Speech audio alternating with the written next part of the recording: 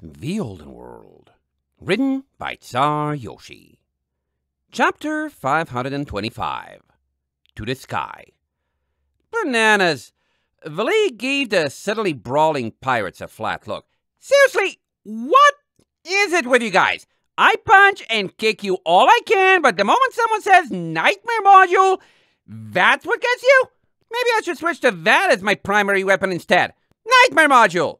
Nightmare Module! Nightmare! Her ears suddenly flicked as the residual chill from the nearby ice spikes gave way to a toasty warmth against her back.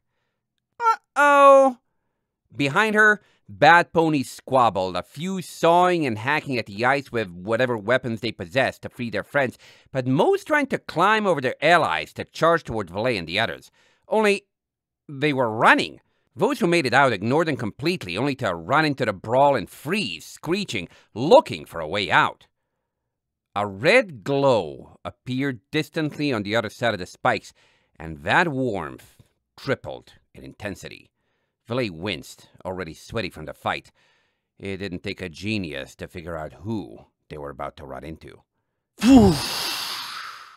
The ice spikes collapsed under a jet of boiling air, and most of the bat ponies collapsed in its wake, forming a limp pile 3 to 4 bodies high. Valet couldn't see past the pony wall, and she definitely couldn't fly. It was all she could manage to remain on her hooves, feeling her hairs curl from the heat. A wet heat, full of moisture from the melted ice. She could barely breathe. The heat filled most of the fighting pirates in the other direction, and of her friends, only Shinespark and Puddles were left standing. Ugh! Shinespark winced, mane already matted. Hotter than the Flame District had a bad day in here. Surrender! Meltdown's voice barked from down the corridor, far more distant than the heat felt like it was coming from. Your dying day doesn't have to be today, heretics! A few pirates also managed to stir. Puddles was hissing, covered in a layer of frost from the moisture as Meltdown's heat clashed with her magic. Valet gave her a desperate look. Puddles! Break the ceiling! We'll have to make our way out of here!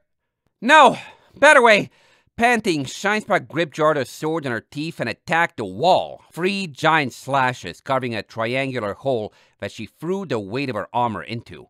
With a crack, the wood broke free from its place and collapsed inward, leaving a hole for them to drag themselves through. Gasping, Valet pulled herself through, feeling a wave of relief at the cooler air that hit her face. A smelly air. She almost instantly choked at the overwhelming scent of sweat and unwashed manes, quickly recognizing the area as an empty bunk hall. Must have been where they stuffed everyone who didn't believe in bathing. Nevertheless, Valet took in as much relief as she could, helping Shinespark and Puddles' wonderfully cold body through the hole. The moment they were in, she jumped back, feeling herself instantly starting to heat again as she tried to fan Mealy and Granada into wakefulness. Grape Juice crawled along the ground, smart enough to drag herself towards safety. I got you! Shinespark's magic flared, lifting Granada and pulling her through. Just as the wind began to blow again with another wave of heat, Valet got Mealy over her shoulders, the mare moaning weakly as their coats curled harder. What was Meltdown trying to do, light the pirates on fire? The moisture was gone from the air now, dry, desert-like winds ignoring even the normal ocean humidity to assault them. Valet winced, reluctantly leaning Mealy into it like a shield, and managed to throw the 2 of them for the entrance. Flash! Puddles iced a hole behind them, but it instantly began to melt. She frowned, still looking nauseous. That's not good. Bananas! Valet flopped down on the sticky, dirty floor, panting and nearly hyperventilating. Someone! Try to lift that piece of wall back into place. No one was strong enough to, sweat streaming from Shinespark's brow, and Puddles sending pulse after pulse into maintaining her wall. Come on, Puddles, Valet growled, trying to goad the mare into doing more. Is that seriously the best you can do? Puddles doesn't want to steal cute Valet's show. Yeah, sure you don't. Snarling, Valet pushed herself back upright, grabbing the wall chunk herself. It was annoyingly heavy, even if she had been fresh and healthy, but she tipped it upright anyway, slamming it against a hole.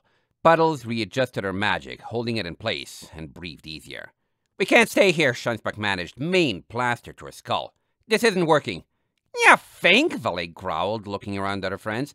Grape Juice was laying on her back, pupils pinpricked, little chest moving way too hard and way too fast. With her tiny body, the heat must have been far harder to handle. Melia was slowly coming out of a daze, and Granada's teeth were gritted as she wobbled on her hooves. "We're basically wiped here," Valet panted, moving over and putting a comforting hoof on Grape Juice. "You still want to try to beat every last thing in this place and get all those Varsidelians to a merchant ship? Come on, tell me you're fine with doing what we were doing to those pirates for that." Shinespark looked haunted. The iced-over wall shook, but she ignored it and said, No, I'm not. But do you think they're going to do anything better to each other if we don't do anything?" "And what will you do?" Valet countered, fanning Grape Juice with her wings. "Just convince them to go and live their lives as model citizens? How are you going to do that? They might think I've got something to do with their goddess, but I definitely don't have a way to command them all to shape up and get them to listen. Either we kill these dudes, or they kill the Varsidelians, or we pull off a miracle and they kill someone else. I saw you with that sword." She pointed an aggressive hoof. "Forget how it does something like that. I saw you. I know you're not okay with this." "Well, what do you want me to do?" Shinespark raised her voice beyond tense. "Valet!" At this point? Valet matched her tension, though she continued tending to Grape Juice rather than taking an aggressive stance. "I think you should teleport us all out of here and then fly us back to the dream, and we acknowledge that the world is garbage and bad stuff happens, and go hide and see to ourselves for a while. You want to know what I was doing when I got awakened by my cutie mark with a pirate ready to toss a net over me right on your ship? I was keeping Starlight and Ironflank's company because they're not okay and I'm not okay and we needed it. Bananas, forget the Varsidelians. I want to get out of here while we're still alive." Granada stood shakily facing Shinespark. I know. I am sorry for not speaking up more against us coming down here, or going on once we found them." "Puddles, votes run," Puddles groaned from a corner where she was repeatedly icing and thawing herself. "You're not Varsidel's hero," Valet sighed, feeling the toll everything had taken on her as well. "You don't owe them any—" Crack! The fixed wall segment exploded inward, and Meltdown stepped through in a determined prowl, fan spinning, and Gazelle coiled in her metal tail. She looked ready to attack for an instant before recognizing who was there, turning and blocking the door instead. Valet wilted, but threw herself between Meltdown and Grape Juice regardless.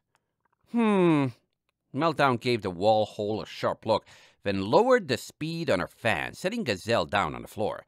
The Sphinx looked giddy with shock, and a long gash ran down one of his sides, all the way through a hind leg, right below his cutie mark. "Oh, bananas!" Valet gave them a wide-eyed look. "You two got routed too?" Meltdown gave the hallway a final look.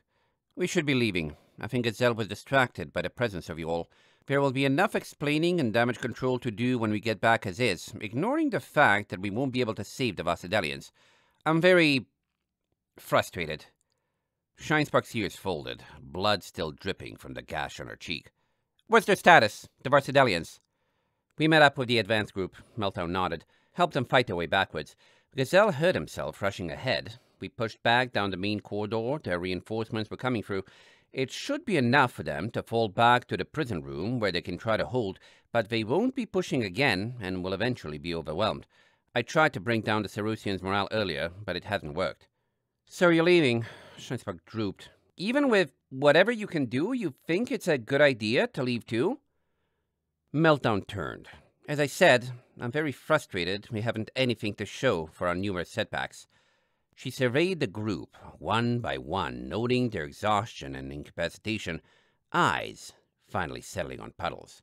"It would make things a lot better if I had at least one thing to call this trip worthwhile for." Puddles grinned nervously. "Why are you looking at cute Puddles like that?" "I'm not talking to Puddles," Meltdown said, stepping away from Gazelle and toward Puddles. "I'm talking to you, Wendigo. I'm not sure you're smart enough to realize how dangerous you are. In the name of the Empire, you can't be free and running around." Her fans started to speed up. Valet gulped. "Heh, oh well." Puddles tossed her mane with a hoof, pupilless eye suddenly sparking. "Looks like it's time to see how well all that acting paid off." With a roar, Meltdown's fan suddenly reversed, blowing backwards and propelling her toward Puddles with a rocket-like hoof outstretched. Puddles countered with a double hoof smash to the ground, icy runes erupting in circles around her, and Vose turned to pillars, rising like geysers and smashing through the roof before a larger one took her with it. "Ha ha ha ha ha!" Puddles cackled, lifting herself away and out of Meltdown's reach. Whoosh! A blast of fiery air washed in all directions as Meltdown reared back, coiling her hind legs and jumping into the shower of debris.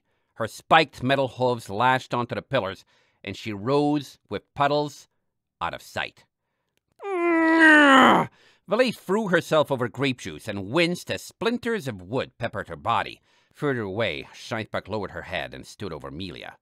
Gwenana managed to duck out of the way altogether. "Everyone?" She pointed her hoof back at the hole in the wall where more overheated pyres were starting to collapse and spill in. "We have company!" "Sparky!" Valet reached downward with her wings, grabbing grape juice and holding her against her belly, not having time to properly pick up the mare. "Fly us out! All of us! Now! This is about to go from bad to worse faster than you can blink!" Instantly, blue magic surrounded her. "Even him?" Shinebuck threw a scared glance at Gazelle, who was starting to pull himself to his paws, tongue lolling and side dripping blood.